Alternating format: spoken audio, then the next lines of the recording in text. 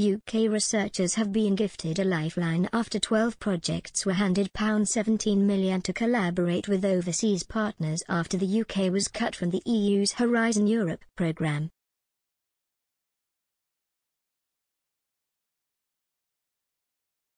It's a drop in the ocean compared to the bloc's £80 billion arsenal of funds, but experts have told Express.co.uk that they are relieved to see the UK get the ball rolling on overseas collaborations. It comes after Britain was excluded from the EU's key research and innovation project, Horizon Europe, and was told it cannot rejoin until Brexit disputes are resolved. This tough stance was taken even though the UK's participation was a feature of the EU-UK Trade and Cooperation Agreement.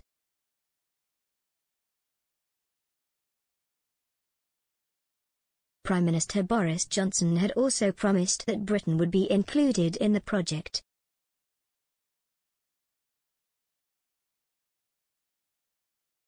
Britain was supposed to contribute £15 billion over 7 years so scientists could access that funding and collaborate with partners in the bloc.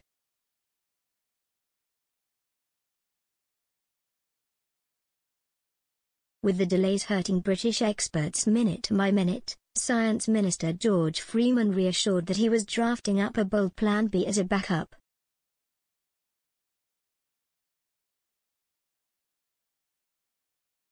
There have been fears that if the new Brexit minister, Liz Truss, fails to strike a deal with the EU over the Northern Ireland Protocol and fishing licenses, then Horizon Europe could be permanently off the cards.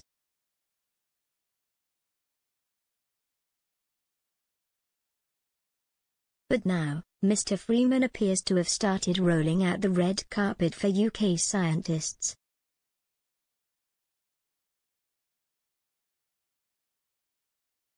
"12 projects have been funded by a £17 million investment from the Engineering and Physical Sciences Research Council, EPSC, part of UK Research and Innovation, UKRI.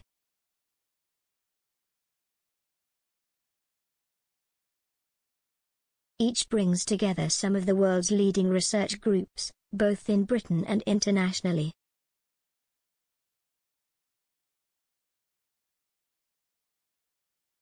They will use the funding for cutting-edge research and are looking to make important moves in technological and engineering spaces.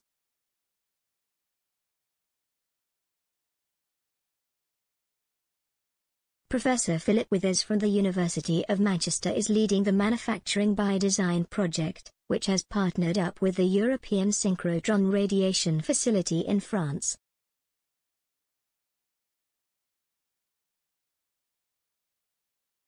The project received £1.6 million from the EPSC.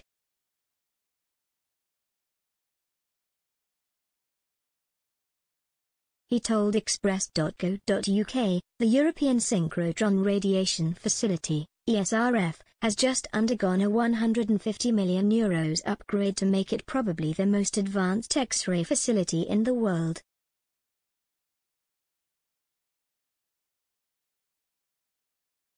By having a team located in Grenoble and partnering directly with the ESRF, we will be able to undertake some of the most advanced experiments to understand manufacturing process and the behavior of manufactured components ever undertaken.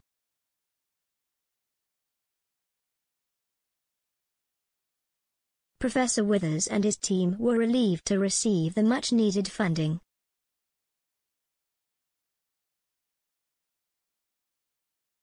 He said, "It was a relief because it is increasingly difficult to take people and equipment to the ESRF to do experiments.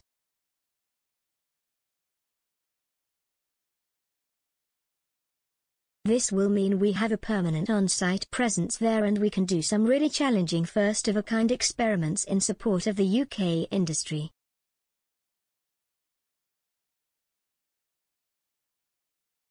Professor Withers said of the partnership with France, "It is a fantastic example of working together across Europe."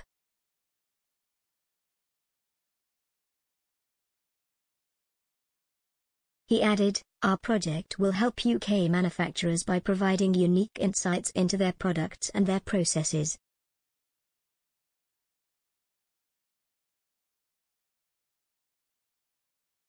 The Internet of Energy, EO, is being led by Professor Rajiv Ranjan from Newcastle University and Professor Omar Raina from Cardiff University.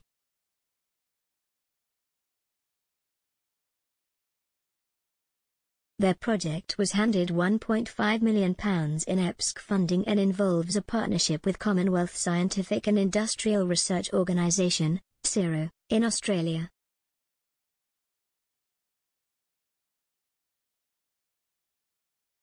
Professor Ranjan told Express.co.uk, "This funding will allow us to bring the best brains and the best companies and the best in the industry together to solve this very critical problem the UK society and UK economy is facing."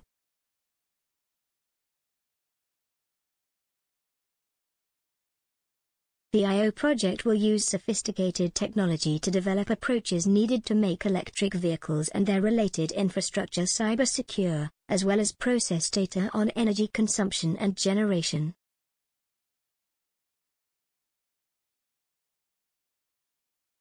The professors said they were very excited to receive the funding, and stressed the importance of international collaborations.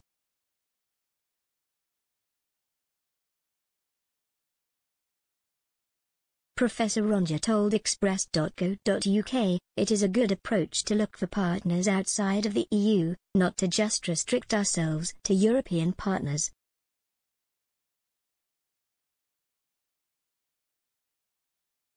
"I believe after working with Australia and other places that they, the EU, are missing a research culture or research excellence. They don't really inform top scientific publication or top scientific fact the way other countries like the US, Hong Kong and Singapore."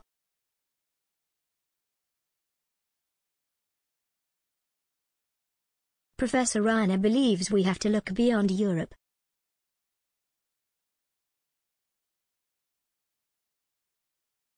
He explained, "But it should be Europe plus international. We need to work with the best teams around the world."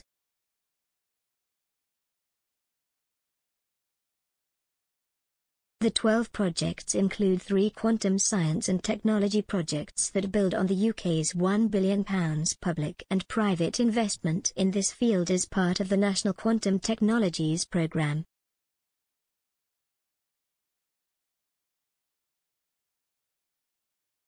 This includes a £650 million investment through UKRI.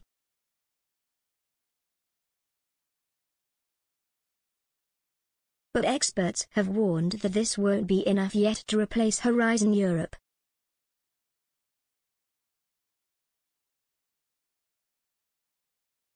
One of those projects is being led by Professor Gerald Buller, Heriot-Watt University.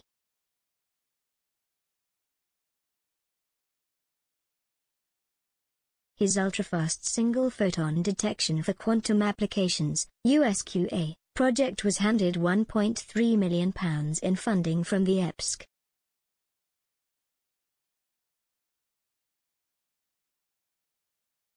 The project will link 3 centers of excellence in quantum photonics, 2 of which are in the US.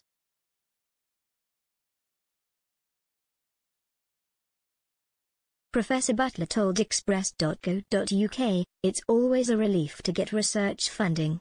I see this funding as separate from Horizon Europe, given that this is a fully UK/US collaboration."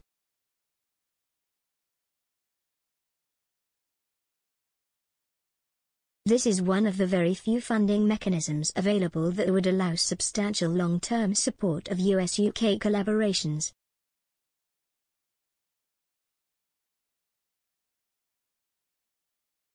He said that the new funding will help strengthen the UK's ties with the US as a collaborator in the field of research and innovation.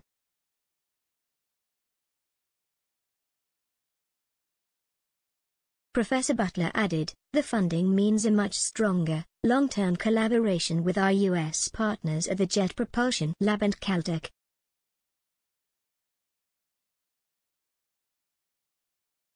Although we already have a good relationship with our partners, a 5-year project allows for longer-term planning of much more ambitious goals.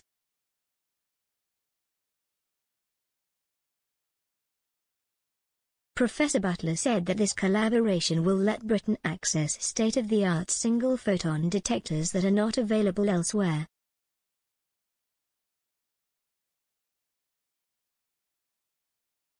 He said that this will inevitably lead to major advances in some quantum technology applications such as quantum communications and quantum-enhanced imaging.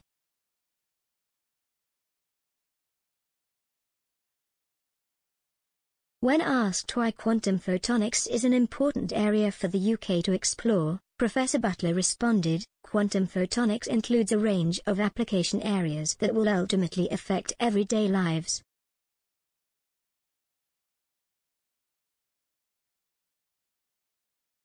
For example, the use of the detectors developed in this project can help implement a global distribution network of encryption keys that are now verifiably secure by the laws of quantum physics."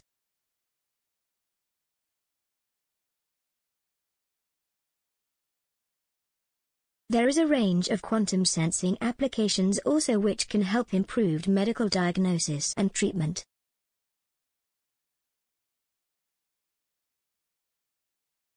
These are just some of the possible applications areas that span sectors such as telecommunications, aerospace, defense and medicine.